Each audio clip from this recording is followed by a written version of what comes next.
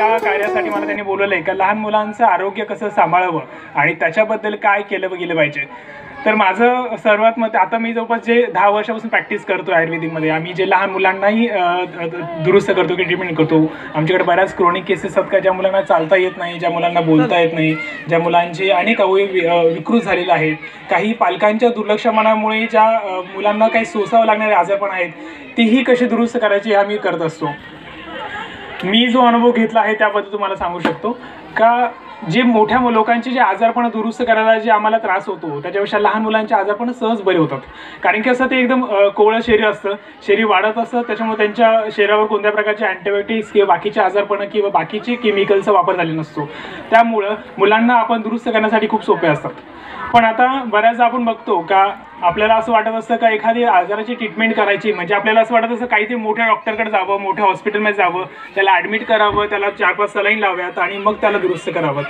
आम्ही त्याच्या सक्त विरोधात आहोत. कारण की ह्या गोष्टी करण्यापेक्षा तुम्ही जर मुलांची दैनंदिनी जी आपण म्हणतो ती जर तुम्ही चांगली ठेवली तुम्हाला तुमच्या मुलांना कोणत्या प्रकारचे अँटीबायोटिक्स वापरायची गरज पडणार नाही, कोणत्या प्रकारचे केमिकल वापरायची गरज पडणार नाही आणि मुलांना जे सारखे आजारी पडतात त्याच्यापासून तुम्ही दूर ठेवू शकता.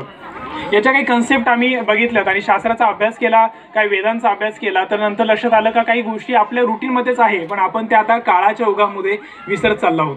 तर या काळाच्या ओघामध्ये जर आपण जाऊन बघितलं आणि आपली दैनंदिनी जर आपण सुधारली तर तुम्ही तुमच्या मुलांना सगळ्या मुलांपेक्षा चांगलं ठेवू शकता.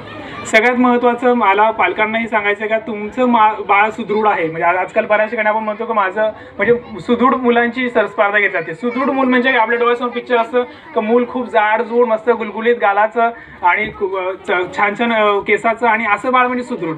मी मला बिलकुल नाही, ते फक्त शोसाठी होईल.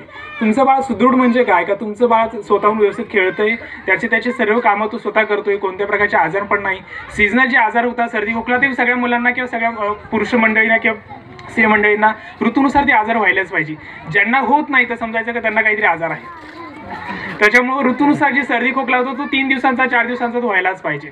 मुलांची ती दिनचर्या ठेवली गेली पाहिजे. याच्यामध्ये सगळ्यात महत्त्वाचं आम्ही बरेच आमच्याकडे पालक येतात का आम्हाला चांगलं मूल पाहिजे तर त्यासाठी काही ट्रीटमेंट असते. आयुर्वेदामध्ये कौमारभृत्य नावाचं तंत्र सांगून ठेवलंय का त्याच्यामध्ये त्यांनी ती सगळी ट्रीटमेंट सांगून ठेवली का चांगला गर्भ ठेवण्यासाठी काय केलं पाहिजे आणि चांगला गर्भ नंतर कसा पोसायचा आणि त्याच्यासाठी गर्भधारणेमध्ये काय काय कार्य करायचं. यासाठी आम्ही गर्भसंस्कार केंद्राअंतर्गत खूप प्रयोग आणि खूप प्रकारचे आपले वैज्ञानिक कार्यक्रम चालू असतात.